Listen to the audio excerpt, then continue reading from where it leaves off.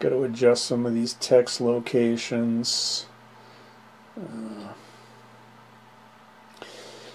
But in any case, that's what I've been working on for the past couple of weeks. And Tuesday probably I'll be getting the remainder of the parts, which will mainly be a thermocouple, a K-type thermocouple. It's mechanically better than this. My thermocouple consisted of me welding a piece of chromel alumel wire together with an oxyacetylene torch, and obviously that is not going to connect to my wood stove very well. So I ordered one that has a little screw fitting on it that I can screw into the stack. And the final piece I need is the linear motor for the draft. I'm going to show you guys what that stove looks like. Alright, you can see your basic standard damper here. See if I can hold the light and show you this thing at the same time, but basically full open, full closed. So my servo rotates 300 degrees, this rotates 90, so I will have a little, I think it's a 2.5 to 1 chain drive on it. I'm going to mount the little servo back here and put the chain up to it so the heat doesn't kill it. Here's the draft. And basically what this is that's full blast open, and that's full shut. It's a 2-inch throw on it. Basically this is a little slide in the bottom of the stove. I might be able to get a picture of that.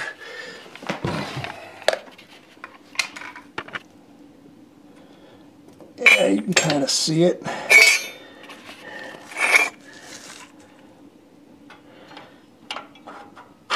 This opens and closes here. So we'll be putting that linear motor on that one. Hopefully I can build it underneath the stove, keep it away from the heat. You know, the stove doesn't get too hot on the bottom. I mean, it's going pretty good right now. Stacks up at I don't know, 300 or something.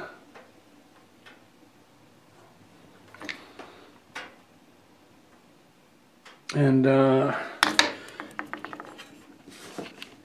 you know, I can put my hand on here, no problem. So,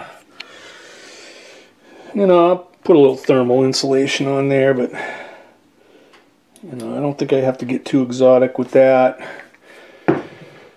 So, yeah, that's what it's gonna do. And you know, tomorrow we're gonna start off, or Tuesday rather, this is Sunday or Saturday night, when Mr. Brown comes and gives me my servo.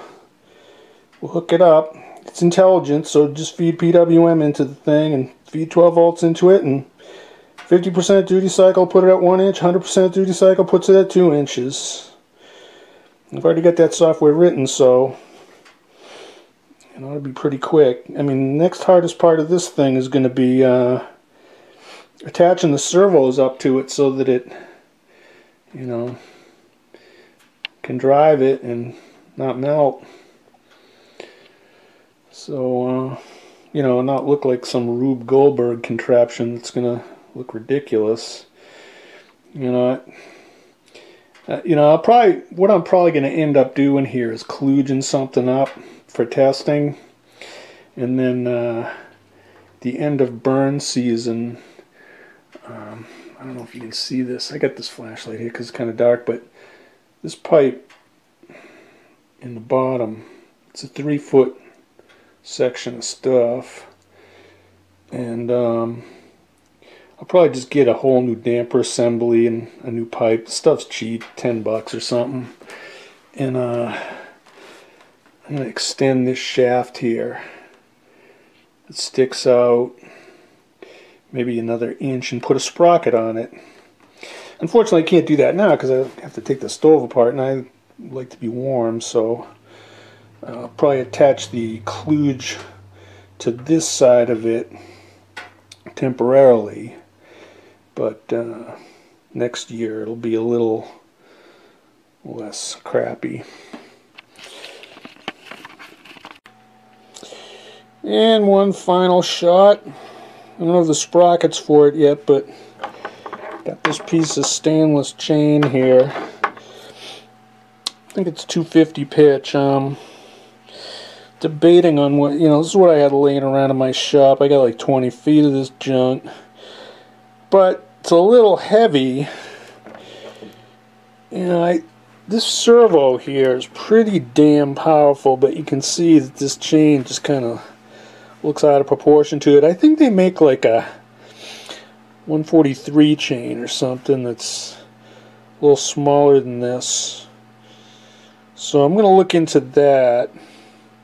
I'm shocked at how powerful this little servo is. It's insane. It puts out like 120 inch-pounds or something like that.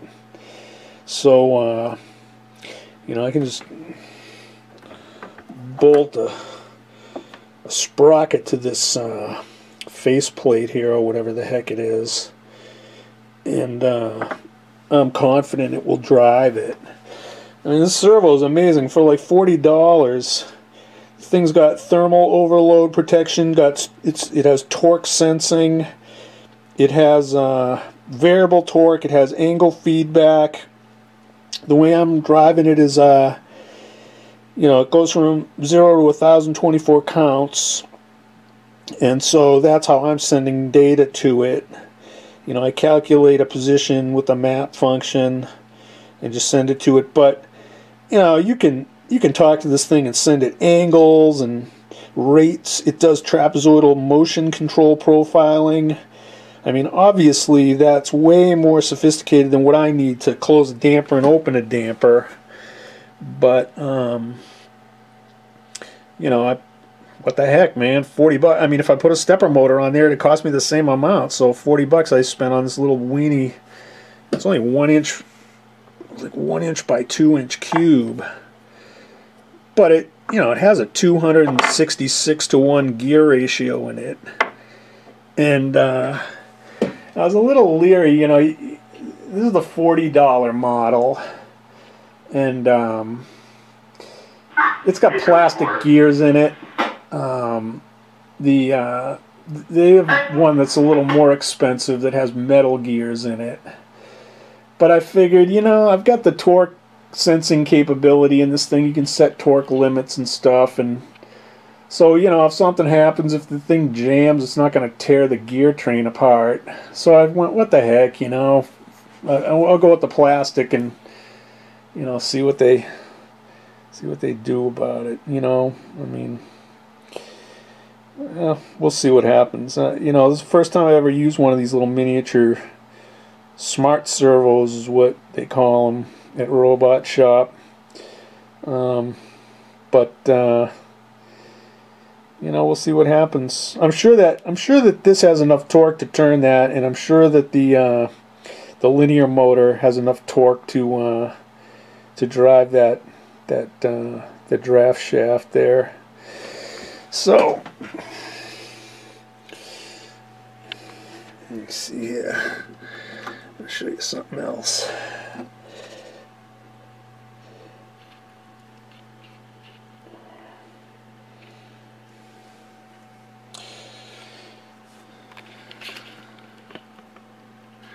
Here you can see the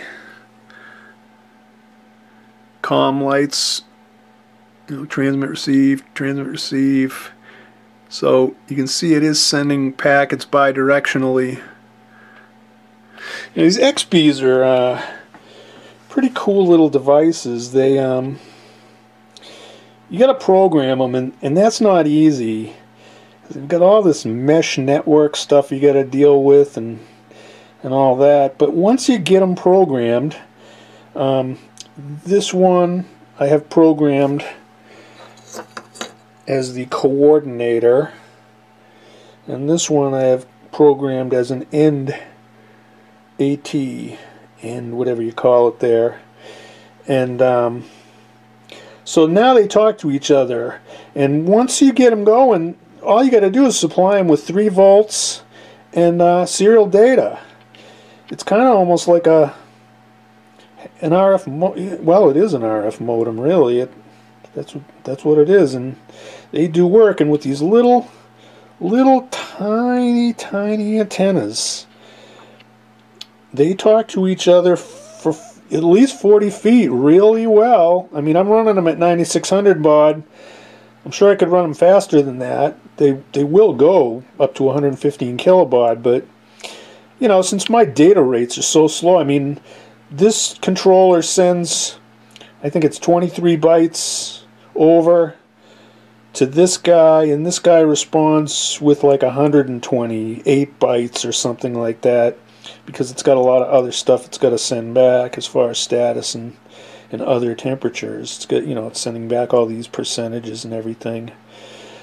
So you know, 9600 seems to be great, and you know, my pole rate's about 1 hertz, so you know, that's plenty fast enough for the wood stove. I mean, you know, I could put this thermocouple on my soldering iron and heat it up, you know, to 500 degrees in a second. You know, when it's hooked up to the wood stove, nothing's going to change that fast unless the house is burning down. So I don't think my data rates are going to be a problem here. Anyways, once I get this thing hooked up to the stove, I'll show you guys what really happens here. This ought to be kind of fun. That's it for now. Thanks for watching.